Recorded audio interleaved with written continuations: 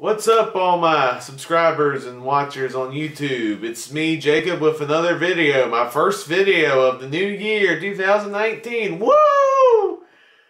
I hope it'll be a great year. I got a lot of things planned for my new YouTube channel. More movie reviews, hopefully some more TV reviews as well, and vlog videos. Pretty much stuff that I've wanted to do on my channel. I want to try to tackle a wide variety of stuff in the entertainment industry that I really like, whether they're stuff of the past or current favorites. So I can't wait to try to expand my channel this year. That's probably my big New Year's resolution for the channel. But with 2018 coming to a close, I've decided today I will show off my Blu-ray and DVD haul for the last month of 2018. All the stuff that I purchased movie-wise in 2018. Some of which were stuff I actually bought on Black Friday, but I had bought them as Christmas presents for family members, so I didn't want to ruin the surprise for those people. So I will put those on this video. Yeah, so I got a lot of movies to show off. The first thing I'm going to show off... Oh man, I messed up. I'm actually going to reveal pop figures on this collection too. I do collect pop figures like a lot of movie fan YouTubers I see. I really like the look of these pop figures. They're pretty neat to collect. I found this one on sale at Best Buy for $2.99. I figured I'm going to share some love for this one. It's a controversial pick. I picked up Rose from The Last Jedi, the most hated character from that movie. I like Rose. I'm proud of liking Rose. I like this character. One action the character does at the end, it's still hard for me to get behind, but just... the backlash of this character I find so ridiculous. I especially hated the backlash this actress got on Instagram from trolls that forced her to delete her account. I just thought that was so wrong and so cruel. I hate it when fans do that. First they harassed Jake Lloyd, then they harassed the guy that voiced Jar Jar Binks, and now killing Marie Tran. I mean, you can dislike the characters all you want, but man, harassing the actors who played them is just uncool. I'm sorry, that's just not cool. So yeah, I like this Rose character. And this figure's pretty neat too, so $2.99, definitely a good price.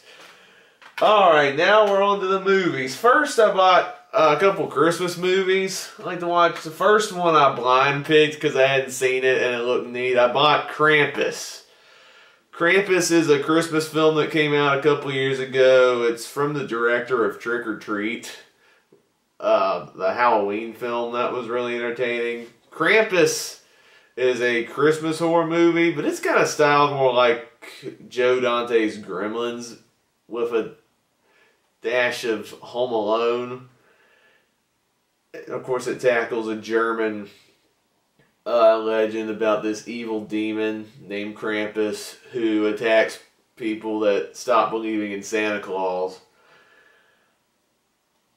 I think it's a fun little movie.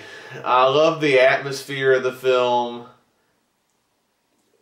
It's definitely fun on a visual standpoint. Michael Daltrey's got this really neat flack. I think he could be the next Joe Dante on a creative standpoint. I think there's flack that the characters of this film are very unlikable, but I'm pretty sure that's the point here, because the whole premise of this film is Krampus giving, hateful people their comeuppance. So yeah, I had fun with this one. It's definitely a darker Christmas film. I don't know if it's one I'd show to kids that love Christmas, but I guess if you want kids to keep the spirit of Christmas alive with the whole Santa Claus thing, yeah, definitely scare them out with Krampus, I guess.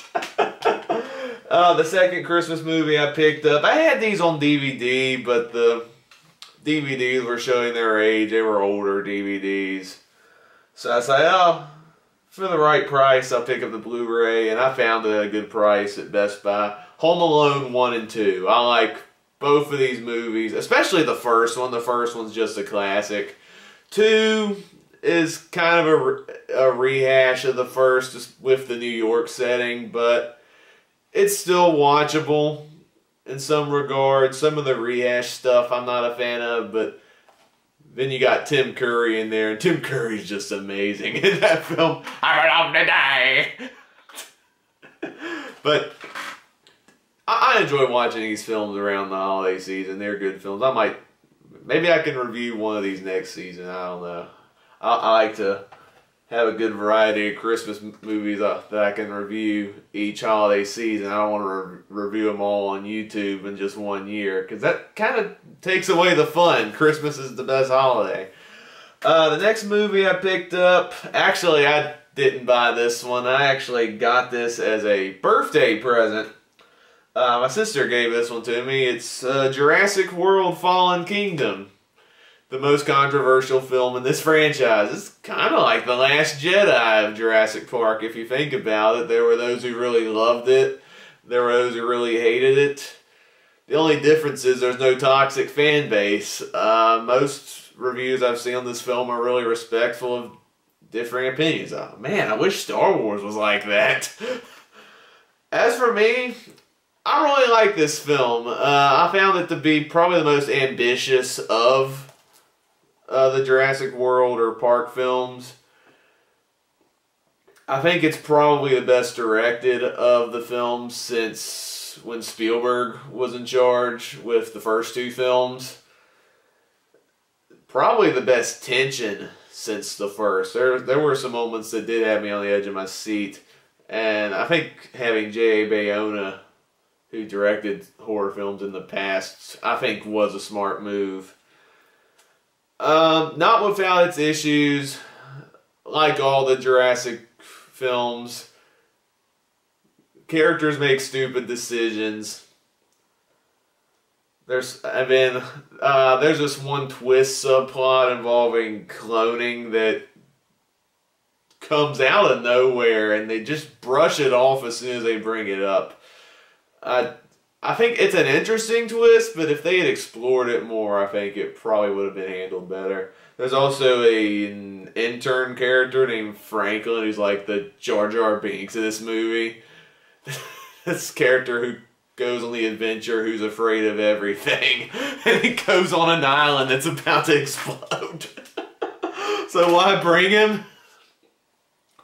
A lot of people hated the final minutes. I think the final minutes was what ruined the movie for him.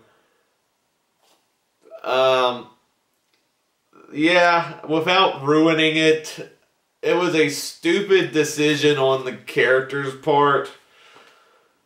But at the same time, considering what they try to do with the twist, I could kind of see where she was coming from. It might have been the weakest part of the movie. However, the thing that they left off on in Fallen Kingdom has potential for a good, satisfying 3rd installment. So, or technically 6th installment, 3rd for Jurassic World. I hope Goldblum has a larger role in the next one. I was a little disappointed. He's only in the film for like 2 minutes. And Goldblum's like the best thing human-wise in this franchise. So hopefully Colin Trevorrow will do that in the next film. Next one was a movie I actually purchased on Black Friday, but I bought it as a Christmas present. This was actually one I picked up for my mom. It's A Quiet Place. It's a weird one for me to pick up for her. She's not a big fan of horror movies, but I think she'll like this one. It's not as... I don't think it's traumatizing, scary. It doesn't revolve around like intense gore or anything. She's not a big gore person. But this one is kind of Hitchcockian level suspense. And I think she'll enjoy this one. Obviously, you know, it stars Emily Blunt and John Krasinski. John Krasinski's first time directing. I loved this film when I saw it in theaters. It had some amazing use of sound design, and I really I really got into the family drama in this. I think that was more satisfying than the the scare factor of this movie, because you buy into this family and the struggles they're going through in this really intense situation, because they can't make any noise or else they'll be slaughtered by mysterious aliens. Yeah, this is a great movie. I think I heard a sequel to this was coming out. I don't know if A Quiet Place warrants a sequel, but I think Krasinski's directing it again, so if they figure out a way to expand upon its world building and prove it's more than just a cash grab, I'll definitely go see it. Next one was a movie that my sister bought as a Christmas present, and it was a movie, again, it was another movie my mom really liked. It's Ocean's 8, the spin-off of sorts of the Ocean franchise. I like that it's actually in the same continuity as the male-centric Ocean films with George Clooney, the Soderbergh films. I do think there were some missed opportunities here with this one. Like, okay, I'm going to have to bring some spoilers on this one. So if you haven't seen Ocean's 8, just skip a few minutes. I don't like that they killed off Clooney's character. They wrote the character off as dead, and I thought that was a missed opportunity. They should have had it to where he was still living, and they were, of course, Bullock's supposed to play the sister. Maybe they were not on speaking terms or something, which is why you never saw her in the other films. And maybe they do something at the end where he shows up, makes a surprise cameo, and they tease a future movie where the siblings team up or something. Clooney and Bullock, they're like peanut butter and jelly. They work so well together. I mean, have you seen Gravity? Man, I wish they had Julia Roberts in this film too. I mean, she was one of the scene stealers in the original trilogy. I mean, even in 12, which 12 I thought was an underwhelming installment, Julia Roberts had the best moments in that film. Why didn't they bring her in this? With that said, it's still a fun movie. I actually do like this cast. I actually think some of the scene stealers, I'll say Sandra was good, Kate Blanchett. The scene stealer was probably Awkwafina. She had a great year this year between this and Crazy Rich Asians. Even Rihanna is not that bad. I hadn't been a fan of her acting in some of her films. Battleship, no. Home, I mean, she's not bad in this one. I think she works with her limitations here and just does what she does best. And actually, she did have some solid laughs. It's kind of a frustrating film, but I think it's still a good, watchable, entertaining film. The best one though is still Ocean's 11 with the original cast. It's hard topping that one. That one's just great. Next one was another Black Friday purchase. I picked this one up for my dad. And it's Dunkirk. This was one of my favorite movies of 2017. It's Christopher Nolan's latest film. Definitely more ambitious for him. This is him directing a war picture based on true events. His previous films have either been, blockbusters or art house films. So it's neat seeing him tackle a different genre that was out of his comfort zone. This one is one of his shorter films. Most of his films are like 2.5, sometimes up to 3 hours, and this one's 1 hour 45 minutes. So it's just a gripping film showing the heroism of these brave heroes in combat. Yeah, some have complained of the lack of character development, but I don't think that was Nolan's intent. I think his intent was just to create a gripping war picture. And in that regards, he did a phenomenal job. I think this was like it was in my top 3 favorites of 2017 that I saw. Definitely a great one. And of course, Jamie and I, we saw this on the IMAX screen, and that was a treat. This is the only Nolan film I have seen on IMAX, and it was phenomenal.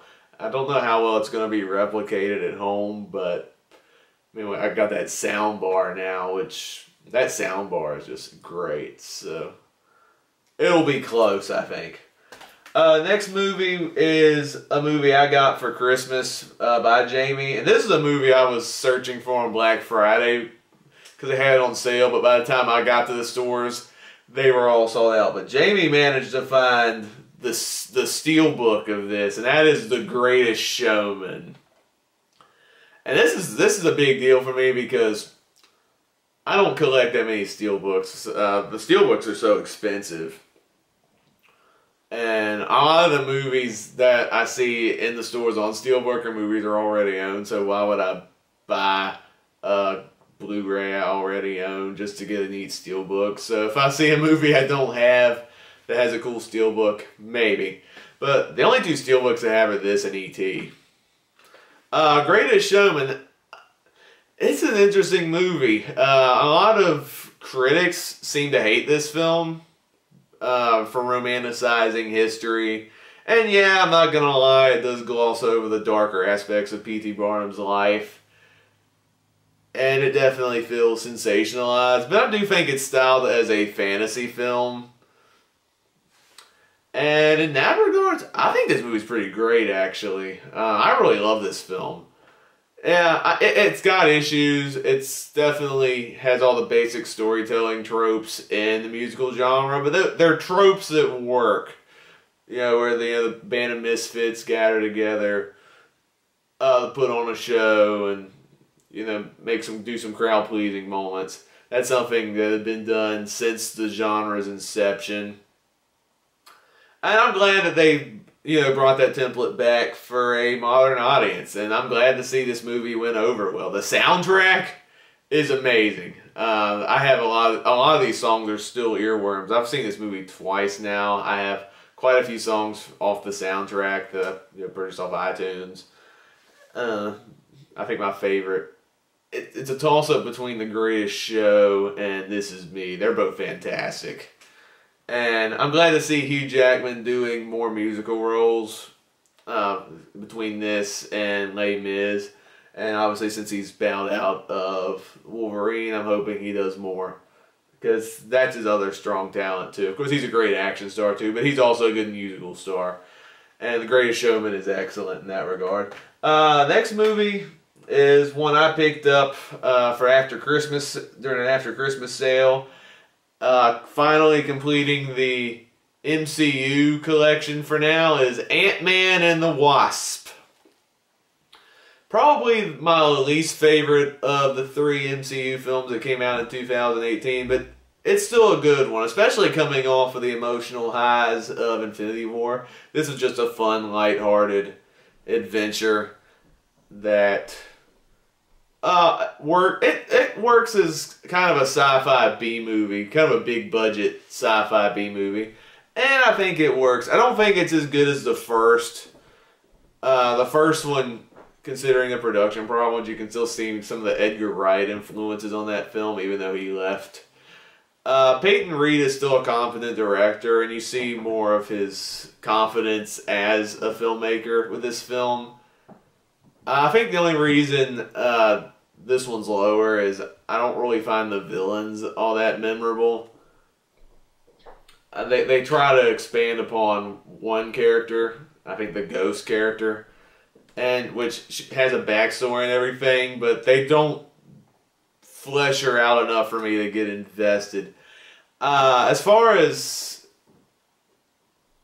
action goes, it's a lot of fun. There's a lot of creative chase sequences. The Wasp, of course, Evangeline Lilly, she is excellent. She's kind of the scene stealer of this movie. Yeah, so I'm really curious where they go with this. I wasn't expecting the end credit scene. The whole movie was fun, and then the end credit scene reminded you, oh yeah, we just had Infinity War.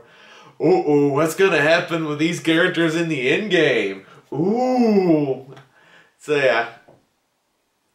great time to be alive if you're a fan of superheroes. The MCU is just excellent. That's like probably the best movie franchise. One of the best movie franchises up there. It might be the most consistent. Star Wars is still my favorite franchise, but the MCU's been the most consistent as of late.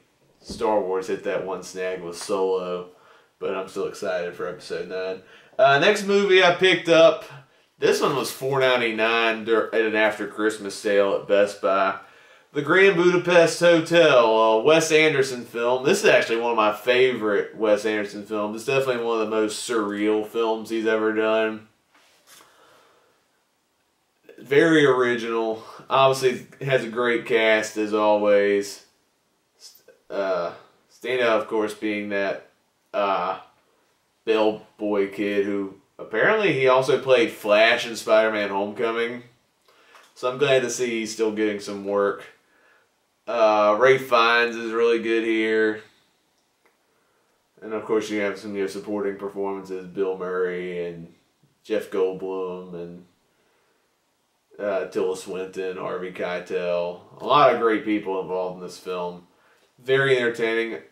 Definitely some of the best use of aspect ratio changes. A lot of times people will do different ratios within the same scene and it gets very distracting. Definitely looking at Transformers The Last Night, which made Michael Bay look like an incompetent director. But Wes Anderson, he frames the ratio in different aspects of the story, not really within the same scene. And it works on a visual level here. It's definitely one of my favorite films. I think it was my favorite Wes Anderson film until I saw Isle of Dogs. Isle of Dogs is now my favorite. But I still have a couple more Wes films I still hadn't seen, like Royal Tenenbaums and Bottle Rocket. But right now, this and Isle of Dogs are probably my two favorites. Last thing I picked up, again, this was a Black Friday gift. I picked this one up for my sister for Christmas. And it's a big TV series they had on sale. The complete series of Avatar: The Last Airbender on DVD. I love this show. This is a show that aired on Nickelodeon in the mid-2000s. M. Night Shyamalan adapted this into a film in 2010. That movie is a train wreck. It's the worst movie he's ever made, I think. He did not do justice to this great show. It's a great show. It's styled like an anime, but it still has the look of an American animated production. It does a great job of world building. It's got iconic characters. The action sequences are phenomenal, and they would work great even on the big screen, even though this is a TV series. It tackles a lot of heavy themes for a kid's show.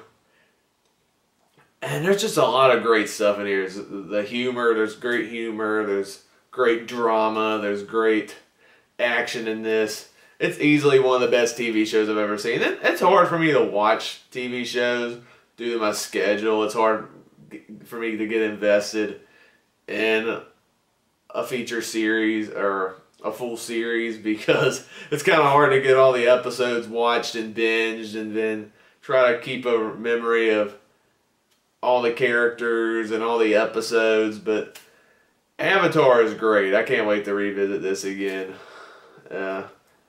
I haven't seen the spin-off Legend of Korra. I heard that show was good too, so definitely let me know in the comments if that's a show worth watching, because Avatar is pretty great. I hope they make another Avatar, The Last Airbender movie, a rebooted movie. Definitely keep M. Night away from it. He needs to just stick to psychological dramas, because that's what he's best at, like The Sixth Sense and Split, and hopefully Glass. They need somebody more. They need somebody like Peter Jackson or somebody to handle this. Okay, so that was all the movies I picked up at the end of 2018 in December. I hope you enjoyed that video. Hear me talk about all these movies that I picked up. What are movies you picked up in December? Whether they were Christmas gifts or movies you purchase from your wallet. So let me know. I hope you enjoyed this video. If you liked it, please give it a thumbs up. Click the subscribe button to see more content, and click the little bell next to it to be notified of future videos. I got more content coming from you soon, hopefully all throughout 2019. I hope you all have an amazing day, a happy new year, and I'll see you next time.